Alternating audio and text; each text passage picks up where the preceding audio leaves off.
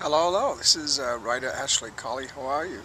This is my little introduction to my Fire Horse project, which is going to be either a traditionally published novel or self-published novel or maybe a script.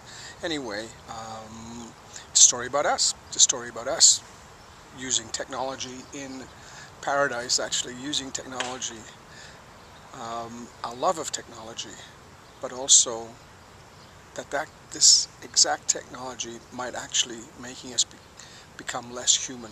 So dealing with issues like that, but in a sort of a whimsical, sci-fi kind of cool way.